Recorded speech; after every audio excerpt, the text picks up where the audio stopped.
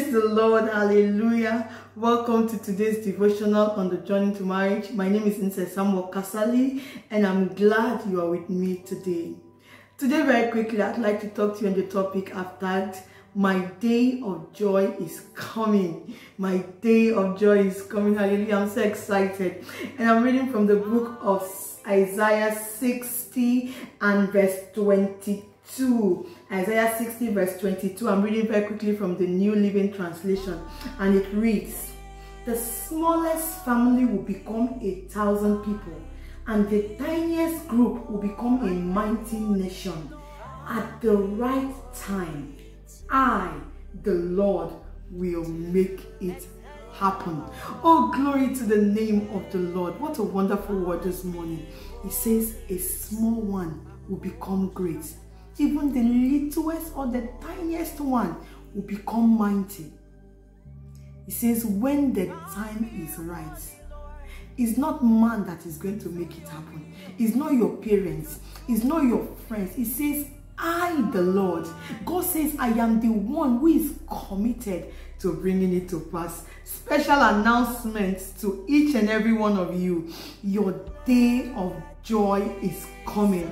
Special announcement to all the single people listening to me. Your day of joy is coming. Special announcement to all those people that are trusting God for one breakthrough or the other. Your day of joy is coming. Hallelujah. And who is going to bring it to pass? Not man, not your manager, not your parents, not the doctor, hey, not your friends. It's God says, I am the one who is going to make it happen for you when the time is right. So if you have not yet received it, understand that maybe the time is not yet right, and be trusting God that when the time is right, it will surely come to pass for you. Are you single and trusting God to be married? Hey, your day of joy that you will dance and jubilate, gather to celebrate you, is coming. It's sooner than you think.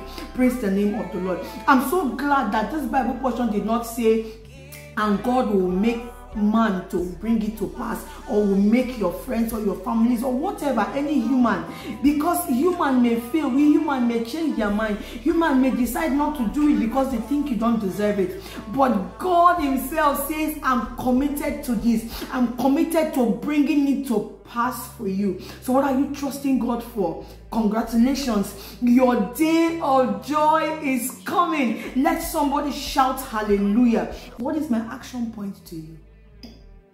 Don't be sad when others seems to be ahead of you. Don't feel bad when it looks like you're not having it.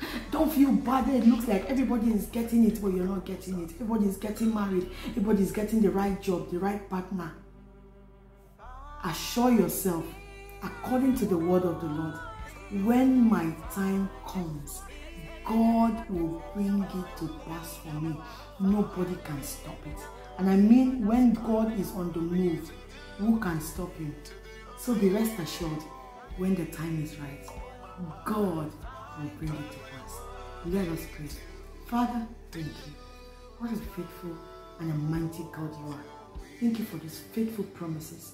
Indeed, you are bringing it to pass. For every single person under the sound of my voice, I know that my heart is pressed towards this area this morning. I pray that when the time is right, they will go shop for wedding dress. When the time is right, you will bring it to pass. The divine connection will happen. Marital settlement will happen. Those are looking for financial breakthrough, whatever it is.